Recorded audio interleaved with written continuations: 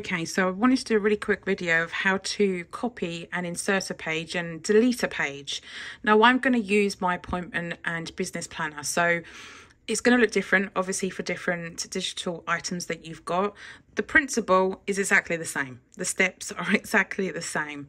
So in my appointment and business planner, on the left hand side, say for example, I've got my clients.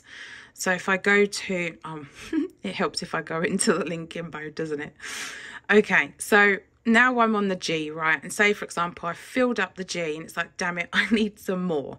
So what I can go in is if I click the three little dots at the top and it says copy page. And then what I can do is go up to the plus button here. And it says paste. Now just be mindful of what it says up here. Where do you want to paste that page? Before or after or the last page?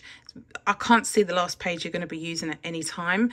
More than anything, it's going to be after. So make sure it's not on before, it's on after, and you click paste. And there you have it. You now have two G pages. Now again, it might be very different for you with whatever planner or digital item that you've purchased from me. The principle is exactly the same.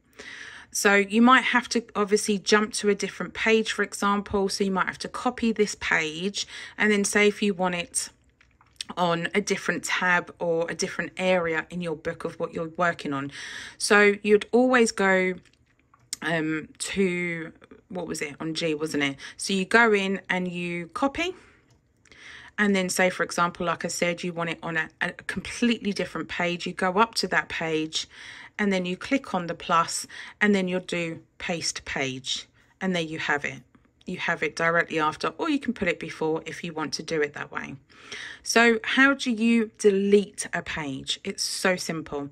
So go to the page that you want to delete. So obviously I don't want this here.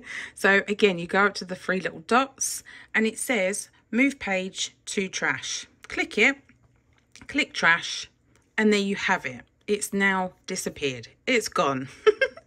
That's how simple it is to insert a page or copy a page and also delete a page.